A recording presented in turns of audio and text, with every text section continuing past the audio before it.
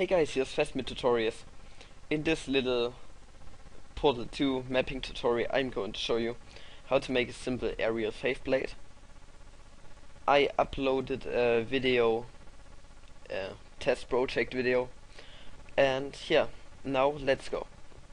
I wanna place the aerial faceplate here, so at first make a prop dynamic. Prop dynamic. It's nearly the same thing as teleporting entities, so it was pretty simple for me to create this. Now give it a name like Aerial 2. It's just the number 2 because this is Aerial 1. And let's go into the world model and type in plate and use the faceplate.mdl. Okay. That looks pretty good. And now rotate it a bit.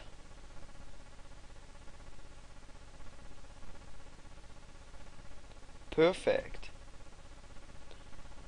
Bring it up a bit, sorry. Bad English. A little bit. Okay. Now we want to create an info target. Okay, pretty good. Give it a name like Aerial Target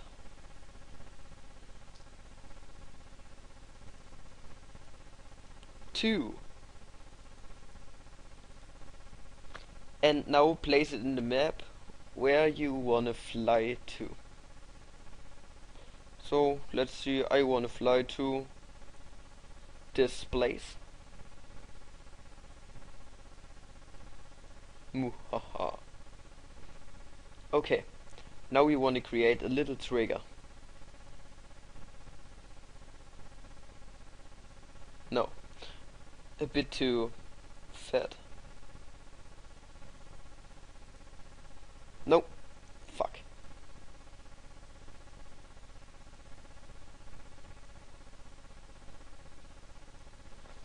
There we go, perfect. Okay, and now tie it to an entity, Control T, and make it a trigger catapult. You don't need to give it a name, but you can. If you wanna fly straight up, go to up. If you just wanna fly to the target, just use 0, 0, 0. Okay, launch target is Area Target 2. And I think that's all we need to do. Okay, you can set the player speed. 450 is okay. And the physics object speed. The most objects don't have a lot of weight, so make it a bit faster, like 700. Not 7,000. 700. And add a new output on catapulted. Area 2. We want to set the animation. If you want to see the animations, go here. Just take a look.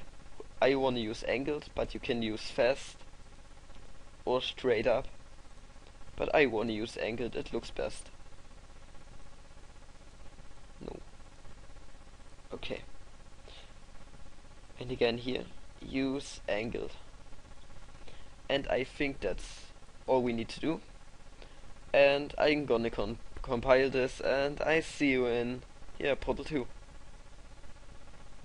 Okay, here we are in Portal 2, and now let's go into the map cursor test. And now let's see if it will work. Oh, here's my little area faceplate from the test project video. And here's our new area faceplate. Woo!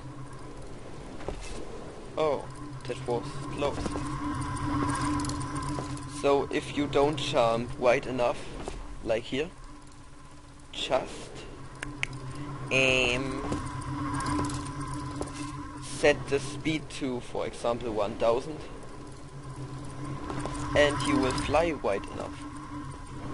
So thank you for watching. This is all from me now. Phasmid Tutorials. Please rate, comment, subscribe, and watch my other videos. Jamona. Yay.